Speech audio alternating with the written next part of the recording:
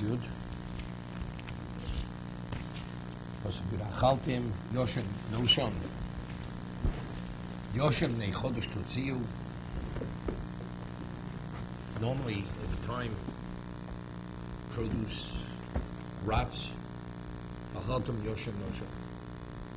It will not rot. It will be able to retain itself. But totally Yashing. To the contrary, the Gemara says that a fruit or produce that ages, which doesn't rot, quality speaking, it has greater quality than the new produce. The wheat that will be, or the grain that will be 3 years old, qualitatively will be better to eat than the previous year's wheat. The granaries will be filled with the new produce. And the storage houses will be filled with what? With the old. So now you have to shift it. So now you have to empty the granaries for the new produce coming into the new harvest. You have to find other places to store the. It's like, well, how do you, we don't know what to do with the snow. What do you do with the snow? There's so much snow. What do you do with it?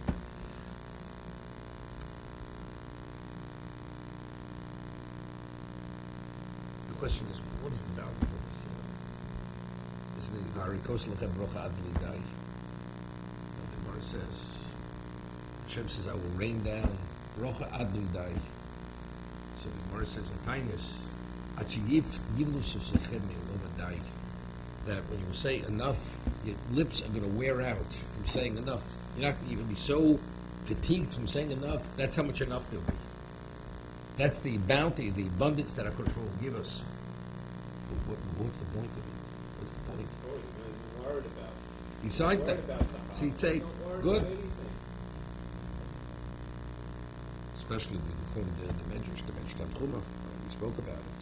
A person truly studies the Shema at the right level. Besides, even Goyim even the Goyim doing the work, but still, you don't need that much. You don't need that much. The schar is the olam haba. The schar is an olam haba, says in the Chazal, in the Medrash. Right? So you see, speaking person, it's animals at the ultimate. It's not the ultimate level, but still, to get distracted with this. So I think is anything within the context of Ruchni is unlimited. So it's not the value for the value. It reaches a level of unlimited within the physical, which is a reflection of the spiritual. That you people are really spiritual. So it's not. So that itself is the Kiddush Hashem. It's unheard of. This level of bounty, who ever heard of it? It just keeps coming. You don't know what to do with it. That's the brochas. The brochas Adli Dai. The Adli Dai is a confirmation on the spirituality of Klal Yisrael and what HaKadosh Baruch Hu is. That if you have a special relation with Him, then it's unlimited. That's the value. So you being occupied is irrelevant. You're occupied. It's the Kiddush Hashem aspect of what we're talking about over here. Meaning, Torah is not only for the Jew; it's for all humanity. That's the Kiddush Hashem.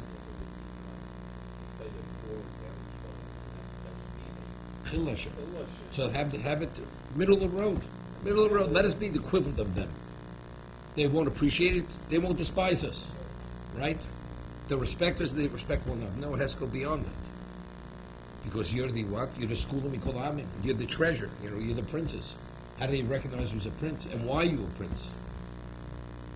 It's Adli Dai. Adli Dai is HaKadosh Baruch Hu. That's Ein Sof. It's unlimited.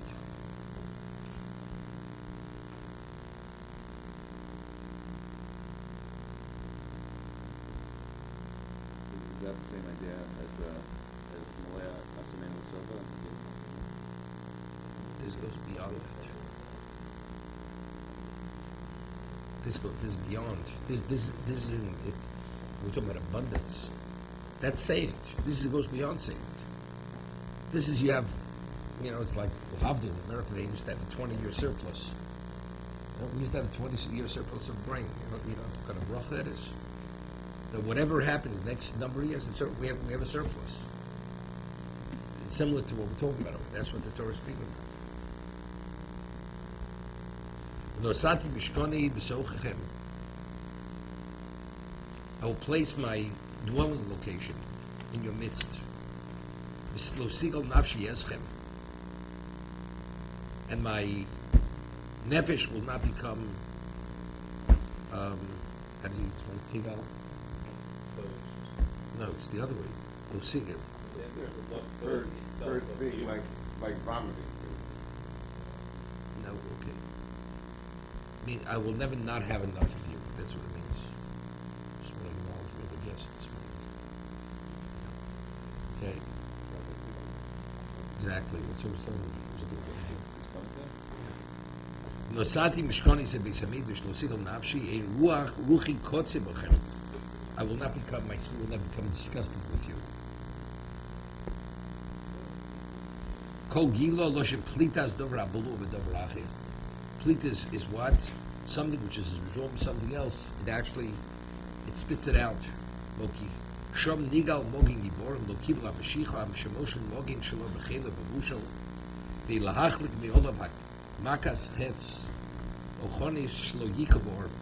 You wax with the hide with chelev, so when the arrow hits it, it doesn't pierce the hide, but actually it deflects it.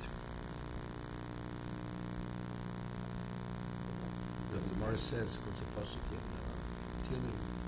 What's the difference with a child? A child never overstays his welcome. A good friend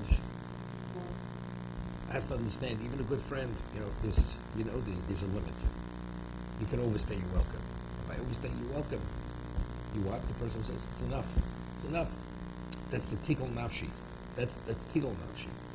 If you bonim atem l'Hashem elokechem, if we're Hashem's children, a parent never reaches a point and says, it's time to leave. There's no time to leave. Unless it's in the best interest of the child to leave. But it's not because the parent is disgusted with the child. We're speaking about if the child behaves himself, is a proper child. V'salachti b'sochechem. I will walk in your midst. V'yishel lechem le'elokim v'atem tiyu li ba'om. I will be your Elokim and you'll be my people. Rashi, atay limochim megaredim kechot kem lo tiyu mizdazim imeni. Do not be fearful, tremble for me. Yochel lo tiru mimenu, maybe you won't fear me or revere me. Tambo v'yishel lechem le'elokim.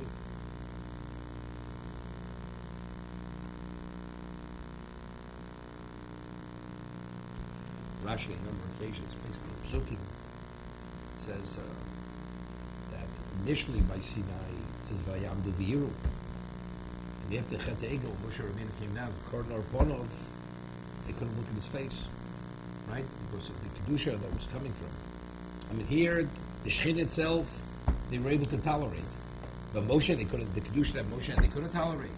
So Rashi says before the Chet Egel, and after the Chet Egel, as a result of that. So here we're speaking over here, Salachti B'Sochechem is speaking in Bechukosai Telech, we're doing everything right. So you'll be so spiritualized, right? Lo tiyu mizdazim imeni. You're not going to tremble from it. Does it mean you're not going to recognize it? You have the reverence, that's yes, but what trembling means, it's beyond your capacity. Personally, it's beyond your capacity to deal with it. It won't be beyond your capacity. Okay, let's see the Amara.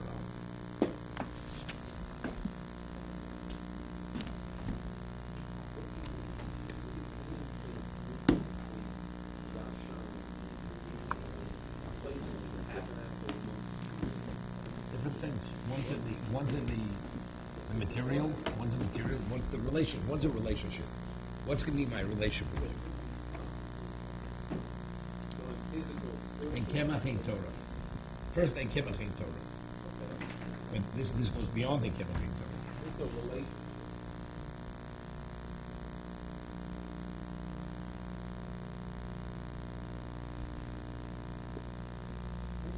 It's interesting.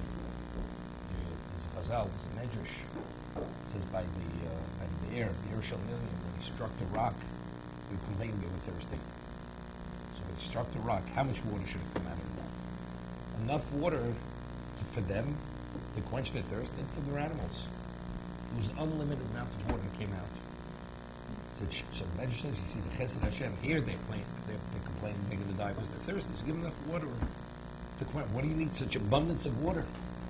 Right? It was unlimited, flowed unlimitedly. So it actually provided for millions of people, besides the livestock. It's like the Chesed.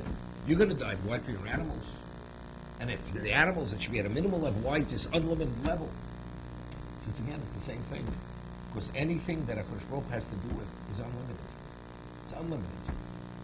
Chazal tells what's the appellation Shakai? Shakai. This one is how Shakai. What does it mean? Shakai. Shekochu Dai.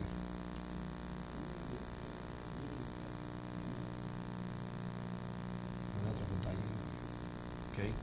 Shekochu Dai means, so the Chazal tells when Kodesh Baruch says it should be. Kodesh Baruch is unlimited. If he said it should be, it just keeps going. Right? Because the energy is unlimited to bring about. So the world was keep expanding unlimitedly. But the world had to be contained. Because the world had to accommodate the person. So an unlimited world is not for us to function within an unlimited world. So Shekochu Dai, he had to say Dai. He had to rein in on that energy that despite the fact that he's unlimited, he made it limited. Yeah, that's the tzimtzum. But that's Shekochu Dai. I mean, the Chaim Klein here, the tzimtzum, right? That's his thing. So you need Shekochu Dai. So what is it? So that's it. So by the bear, it was unlimited. Because that's a reflection of a Kodesh Baruch Hu. Here, Achaltem Yoshem Noshem. Yoshem Mishum Chodesh Totzim. It's unlimited. This goes beyond. Well, what's the value of this? When you're connected to the unlimited, the result is exactly. So that's the Kiddush Hashem. That is the Kiddush Hashem. It's not for us to provide for us. It's to tell the world what our relation with HaKadosh Baruch Hu is, and who HaKadosh Baruch Hu is. Unlimited. Also, water represents the Torah, which is unlimited.